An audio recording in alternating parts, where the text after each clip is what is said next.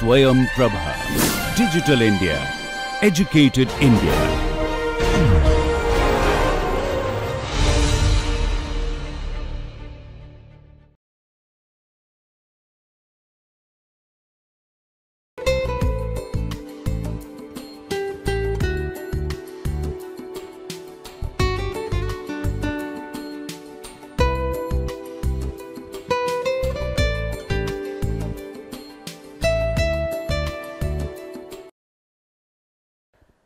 Hello and welcome to the final lecture of the first week of Great Experiments in Psychology. In the first week's lecture, we discussed about the history and genesis of psychology, and we spoke about the philosophers, we spoke about the physiologists who had a role in developing psychology, and we spoke about Wilhelm Wundt and his contributions to developing psychology as a new discipline. Today, we will talk beyond Wundt.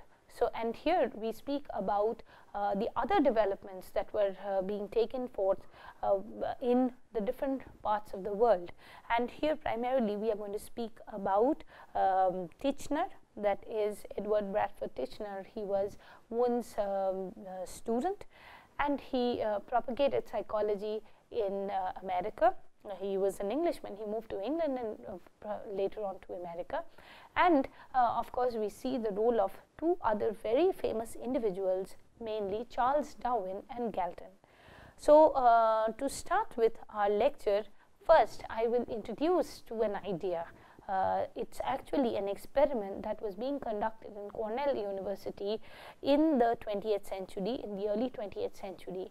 And this actually was about swallowing a rubber tube. So, the students were asked to volunteer to swallow a rubber tube that would go down the stomach, and then have hot water poured down the tube, and again ice cold water poured down the tube. And all this was conducted for psychological research. So, can you imagine any such experiment being conducted at that time or even now as a part of psychological research? Yes, it was being done, and this was being done by the under the guidance of Edward Bradford Titchener in the early 20th century. And what he was trying to do was understand the processes, understand the subjective experiences that an individual was going through when such an experiment was taking place. So, strangely, there were a lot of students who had volunteered to be a part of this experiment. Imagine somebody swallowing a tube. There were several students who reported, and it has been documented that there were several students who reported that they were having problems, and very often they would vomit out the tube.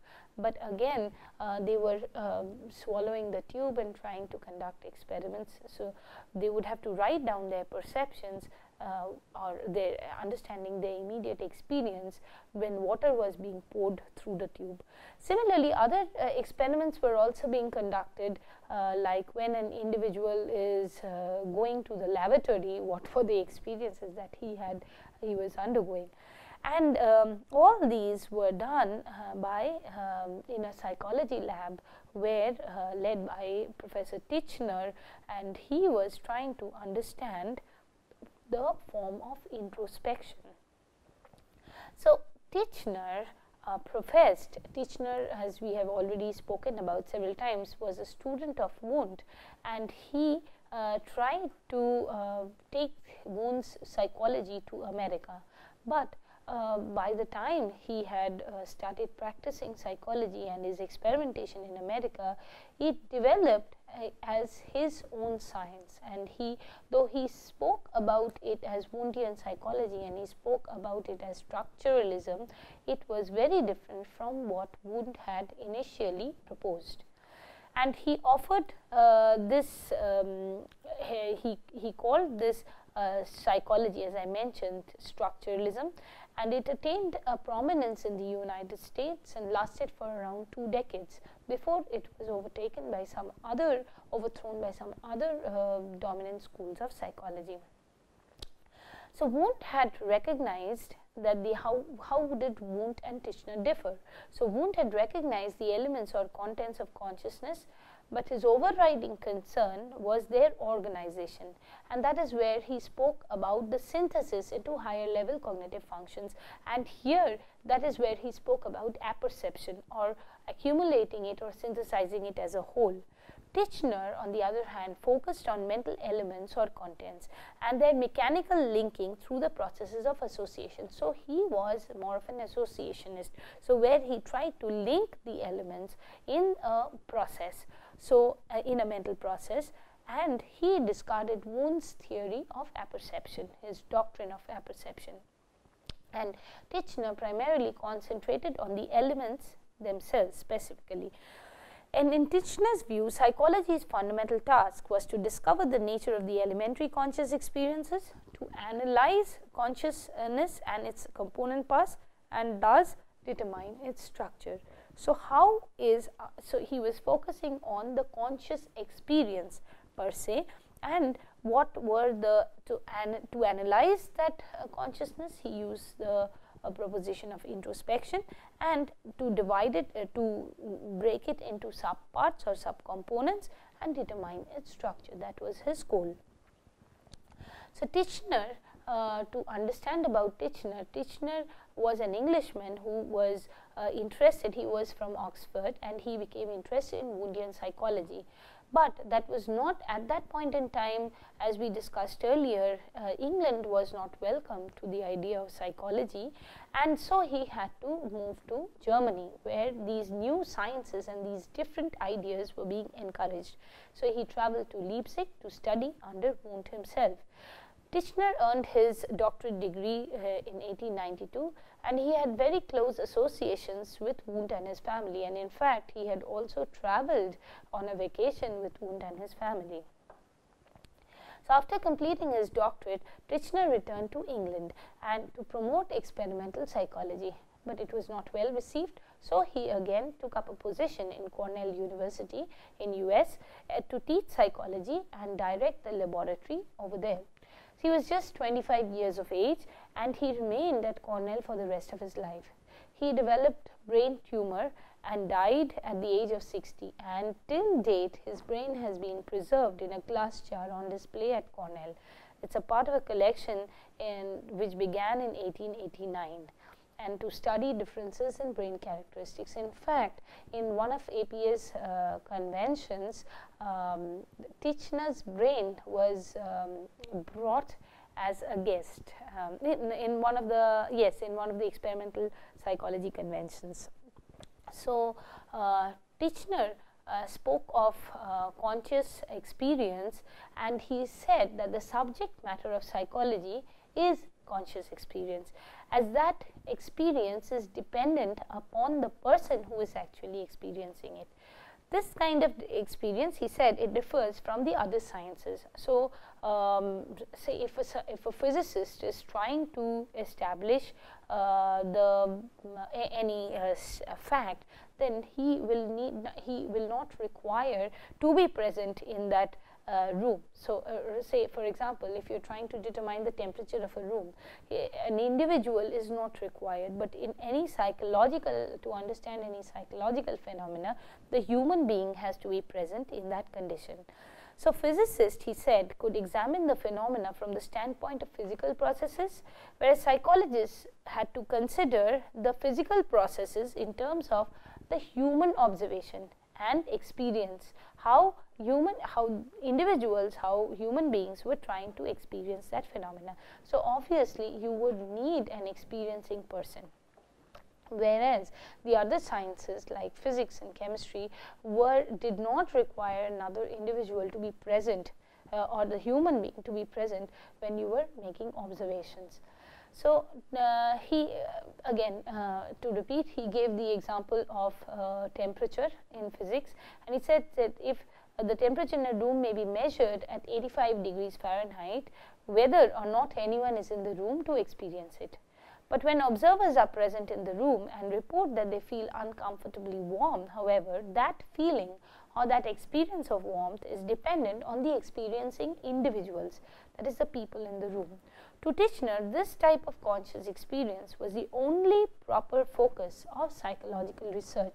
So, when we are talking of conscious experience, we are actually talking about the experience that the individual is going through at that point in time.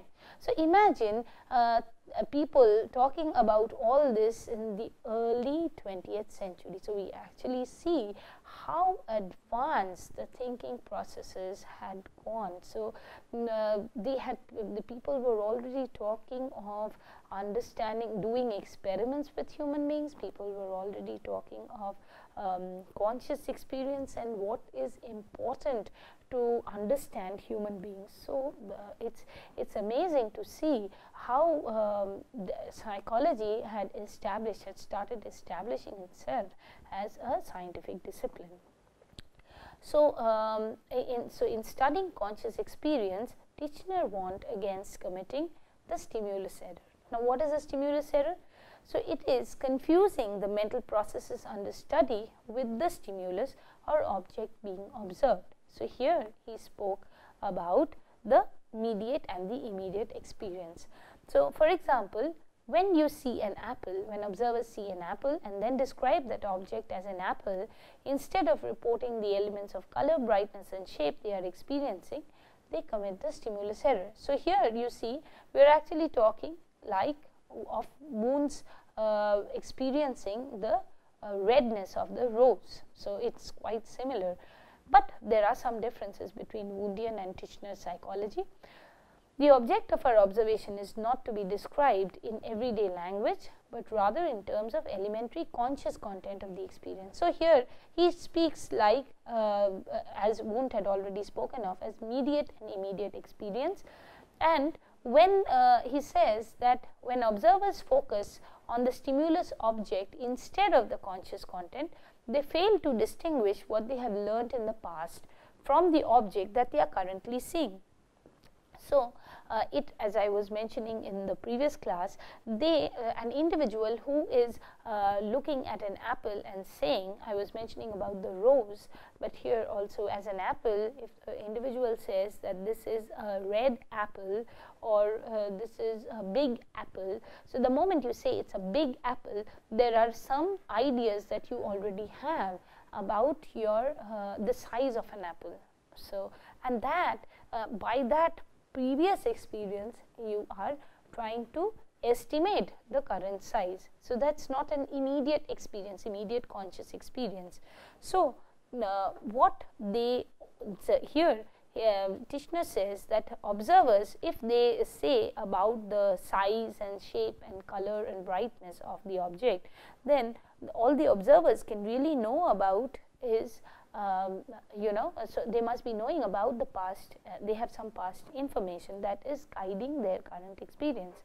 But when they describe anything other than the brightness, color and spatial characteristics, they are actually interpreting the object, not observing it, and that is when an individual is supposed to commit the stimulus error. So, again, to go back, what is the stimulus error? It is confusing the mental processes under study with the stimulus or the object that is being observed.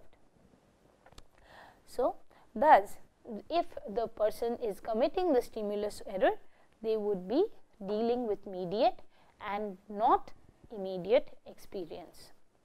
Now, that brings us to another idea that Titchener propagated, or the idea of introspection. So, Wundt also spoke about introspection, and Titchener, one of his students who propagated Wundt's view, spoke about introspection. So, Titchener's form of introspection or self-observation relied on observers who were rigorously trained to describe the elements of their conscious state, and rather than reporting the observed or experienced stimulus by a familiar name. Titchener adopted Kulpe's label. Kulpe was another psychologist of the time, and he had started his study under Wundt. So, he was also a student of Wundt, and Titchener took up Kulpe's label of systematic experimental introspection, and he also used that to describe his experimental method of introspection. So, like Kulpe, Tishner also used detailed qualitative subjective reports of his subjects' mental acts during the act of introspecting. So, it is a little different from Wundt's. Wundt said that you are studying the introspective process as it is happening, and here Wundt focused on the objective processes. So, he focused on the objective quantitative measurements. Tishner, on the other hand, focused on the parts, whereas Wundt emphasized on the whole, and that's why Wundt focused more on the apperceptive process. So, that's a synthesis of the elements. Tishner focused on parts. So, Tishner's psychology, or the study of structuralism, is definitely very different from Wundt's study of the psychology. So, where we could say that Wundt's study was more on voluntarism, or he actually worked more on volition. The elements of consciousness, so Tishner spoke of the essential problems for psychology. So, he said these should be the research areas of psychology. So, that is to reduce conscious processes to their simplest components, determine the laws by which these elements of consciousness were associated, and connect the elements with their physiological conditions. So, these were the three areas that Tishner believed should be taken up as psychological mechanisms to be studied. So, there have been several criticisms of structuralism, and but it has also made huge contributions to the science of psychology. One of the major reasons for structuralism's build-up in America was Tishner himself. He was an amazing orator, and many of his students report his lectures as dramatic performance. In fact, Boring, one of his students who turned out to be a historian, later reports that his classrooms were overflowing with students, and Tishner entered through another gate, and then that led him directly to the podium, and his performance was astounding. I mean, his class lecture, the way he spoke, and here he looked and spoke like Wundt. So, there were many things that he tried to emulate from Wundt, and many people actually considered Tishner. In fact, he also kept a beard like Wundt, and many people mistook him as a German. He was an Englishman, but he was mistaken as a German by many. And Tishner's influence on his students was humongous. In fact, several of his students had objections to the way he influenced their lives, or he was involved in their lives, and so perhaps this way of dealing with his students and with psychology also helped in propagating his views, also helped his personality, his oratory skills, and the fear and the awe that it aroused in many people and many of the students during that time. So, the strange thing is that most of the times people gain prominence in history because they have objected to an already established view. Tishner, on the other hand, stood firm when others moved beyond. And there were other schools of psychology that were gradually coming up, but Tishner stood firm, and with his idea, and in this intellectual climate of America and Europe, the psychology of the time had also changed. But the establishment that Tishner had created, he did not move from his point. In fact, he was very angry with people who refuted his point. There were conflicts with people, but I must say that Tishner's contribution to psychology has definitely led a groundbreaking influence on development of psychology at that time. See, with most of the theories coming up as a criticism to structuralism. So, this is his research methods were based on observation, experimentation and measurement, and were in the highest traditions of science. And because consciousness could be only experienced, perceived by the person having the conscious experience, he spoke about self-observation. So, as the way to study experience. And he also changed the way he tried to use introspection. And in fact, of course, Kulpe actually spoke about that experimental introspection, where he speaks about more about the subjective report, where the individual explains what he went through after the conscious experience. And this is still followed. We will see that it is followed in other places also. So, till date, when you are doing a psychophysics experiment, especially psychology students who are attending this course, you must be familiar with it. After an experiment on psychophysics, you are generally asked to report as your subjective experience of what you went through. The same thing is also used in space psychology when people experience the weightlessness. This idea was introduced by Wundt, but it was propagated also by Kulpe and finally Titchener. So, these are still used till date. So, we cannot ignore the contribution of structuralism.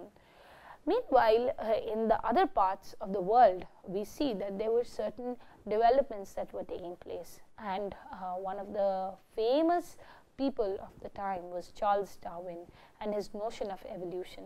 And this changed the focus of the new psychology from the structure of consciousness to its functions. So, see, now psychology had established itself. There were people who were doing their psychology programs, their doctoral degrees, and were moving forth with their new ideas and with their new lab setups, and it was inevitable that this was a time for the functionalists to come.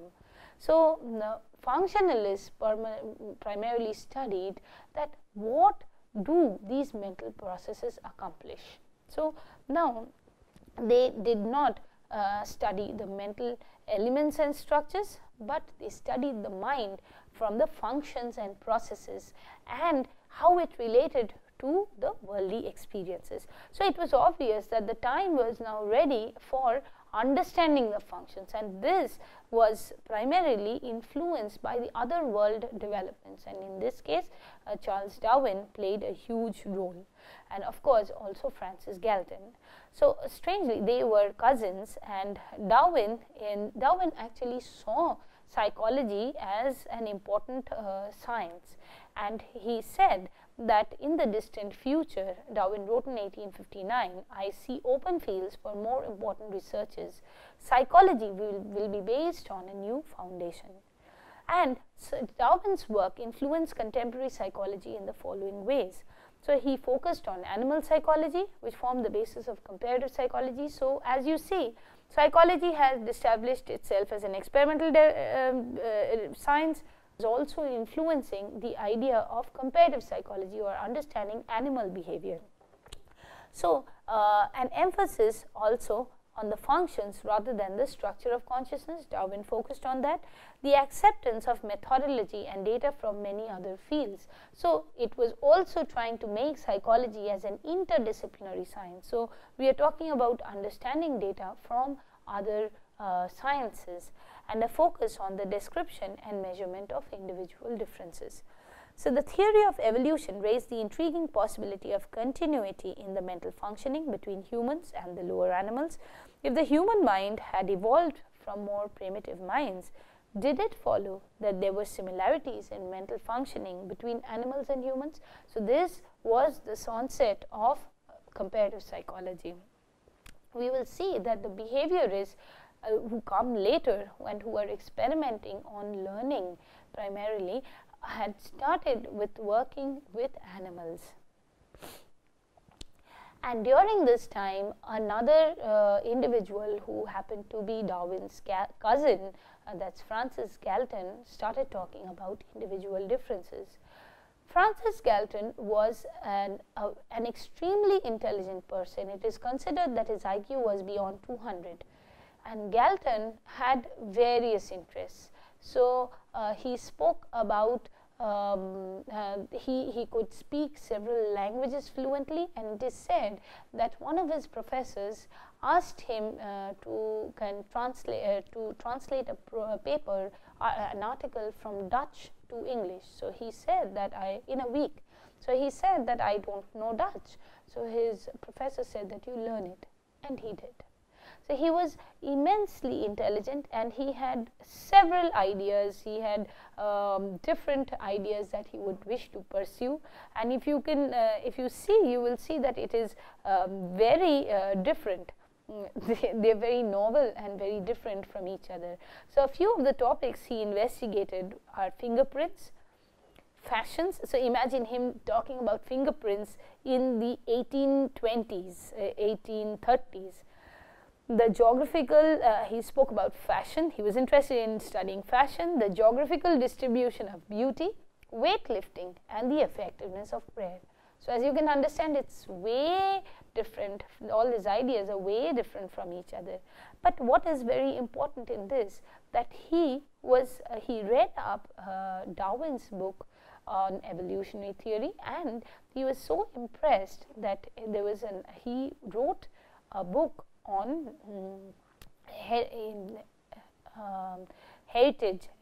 inheritance, and this he later used to the book's name was Hereditary Genius, which again Darwin read and thought that it was an amazing piece of work, and it could be actually experimentally verified also with the form of different experiments. Now, after this hereditary genius, even from these various ideas that Galton had, you will see that he thought that there is a very important effect of genetics on the way, or hereditary, on the way an individual presented. So, the individual differences, he spoke about individual differences, and he said that intelligence and different other traits were dependent on the inherited properties. So, it was less of the environment and more of the heredity. So, he started working on mental tests, and Galton developed the idea of creating intelligence tests, and mental test was the idea of mental test was actually coined by Cattell, one of his disciples, and also a student of Wood. And what were mental tests? So, these were tests of motor skills and sensory abilities, and the intelligence tests are actually the same, but they are a little more complex measures of mental abilities. So, the idea of these intelligence tests was originated by Galton, and Galton assumed that intelligence could be measured in terms of a person's sensory capacities, and that higher the intelligence, the higher the level of sensory functioning. In fact, the information processing theories that were later developed also talk on similar lines. So, what did Galton do? To carry out his aim, Galton needed to invent the apparatus with which sensory measurements could be taken quickly and accurately from large number of people. So, he was trying to assess the intelligence, so he would need to make sensory measurements, and for that, to determine the highest frequency of sound that could be detected, for example, he invented a whistle, and which he tested on animals. So, he would move around the zoo and trying to test the behavior of animals when he used that whistle, and this has come to be known as the Galton's whistle. So, most of you are you have familiar with this. So, Galton's whistle became a standard piece of psychology laboratory and used till the 30s, after it was replaced by other things. So, other instruments that Galton used included a photometer, so that measures the precision with which a subject could match two spots of color, a calibrated pendulum to measure the speed of reaction to lights and sounds.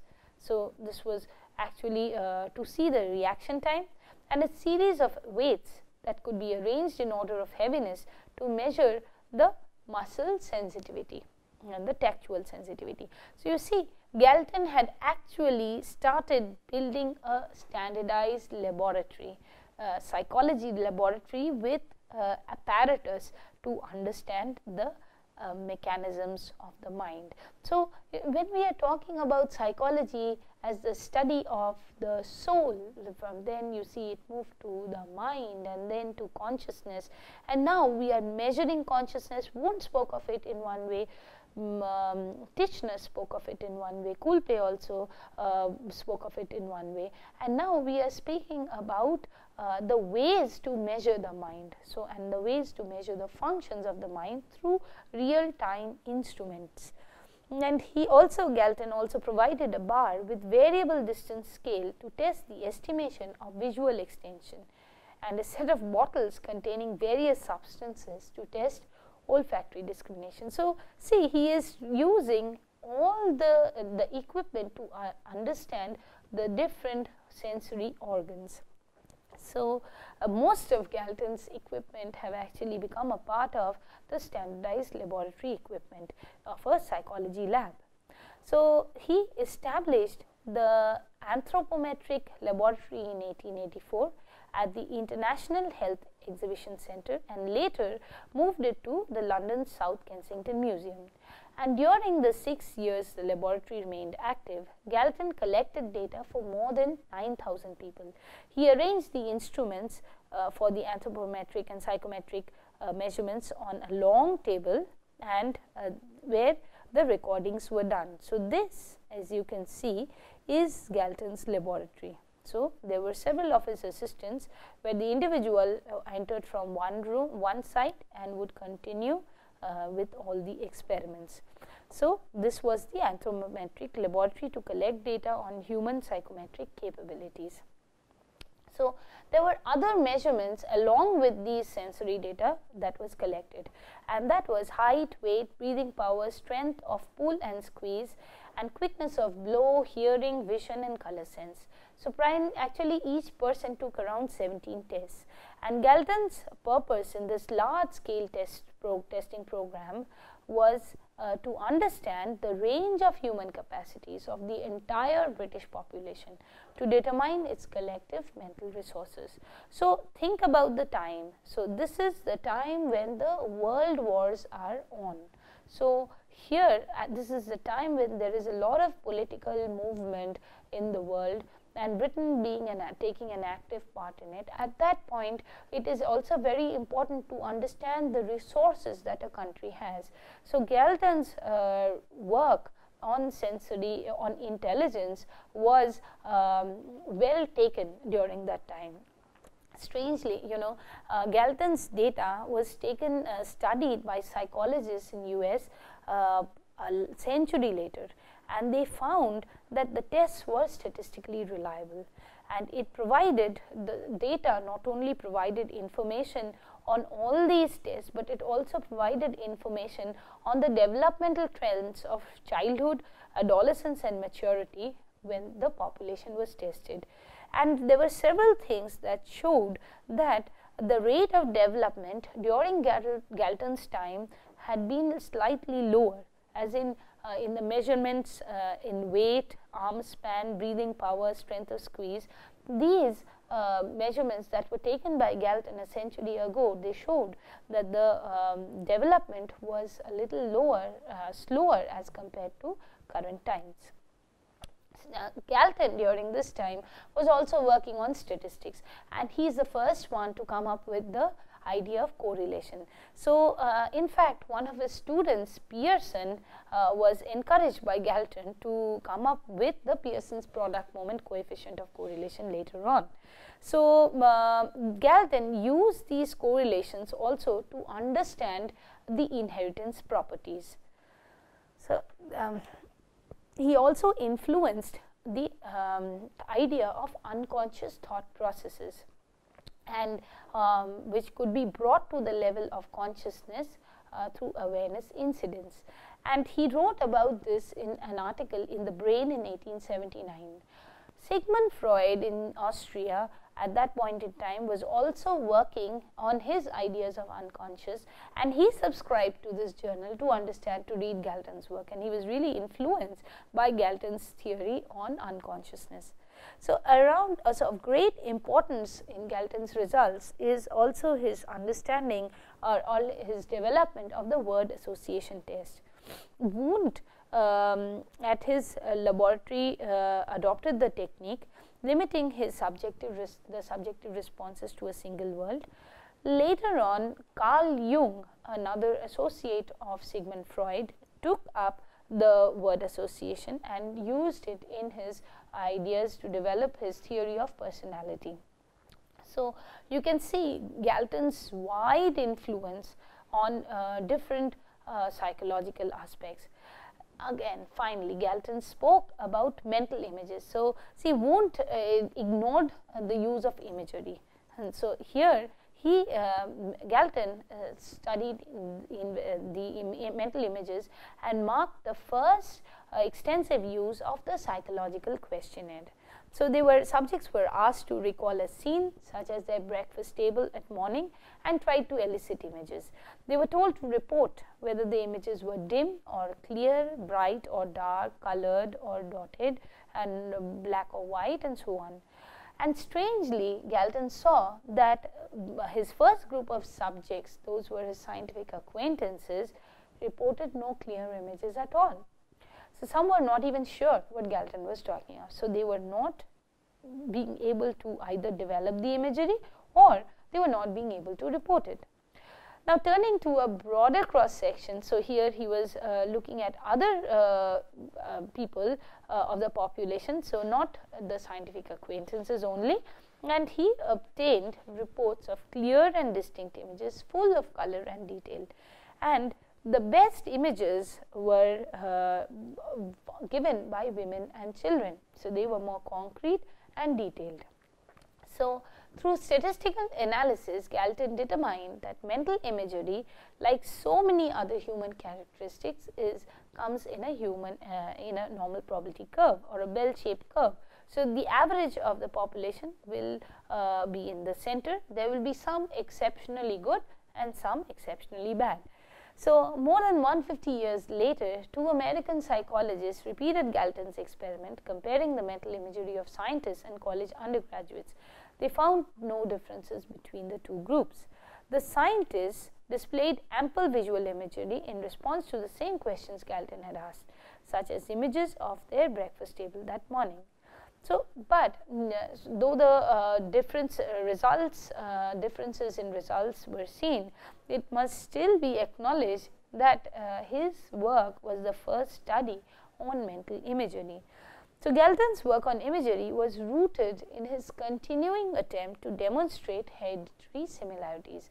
So, Galton spoke that people who generally from the same family produce similar images.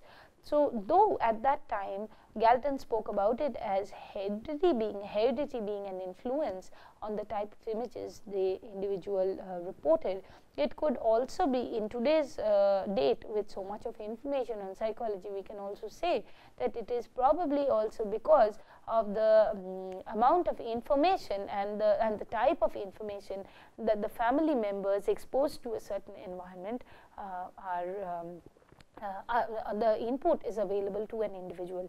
So, maybe that is why it is the role of the environment which also has an importance as to what kind of imagery is produced.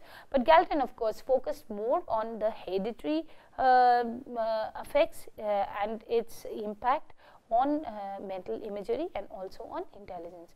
So, finally, as we end the first week's lecture in Great Experiments in Psychology, we have covered the history and genesis of psychology as a science from the developments in philosophy and physiology as well as the physical sciences, and how its impact in the world, in different parts of the world, brought about this new science of psychology. How the geophysical, there are influences of Germany being more more substantially involved in the development of psychology as a science, and then how it spread across to the different other parts of the world.